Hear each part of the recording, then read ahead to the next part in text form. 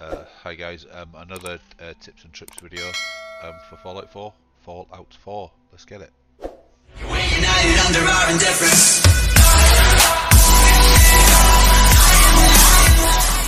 Okay, so a good place to get the Fatman, a grenade rocket type launcher early on, is here on the map,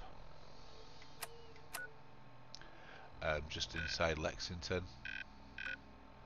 See where I am. It's on the roof. It's a little bit tedious to get to. You've got to come up on one of the side buildings. Is the best place to come. It is a little bit dangerous because there's a turret.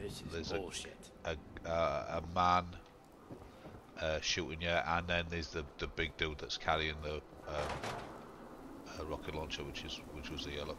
See, so there's that guy there. So you had him coming at you. You had two zombies out there, and then the turret was there shooting you as well. And you come up from this side of the building.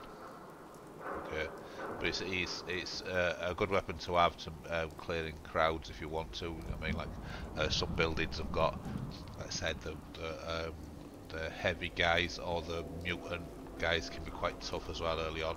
So to have a pretty powerful weapon quite early is a good thing to have. Enjoy.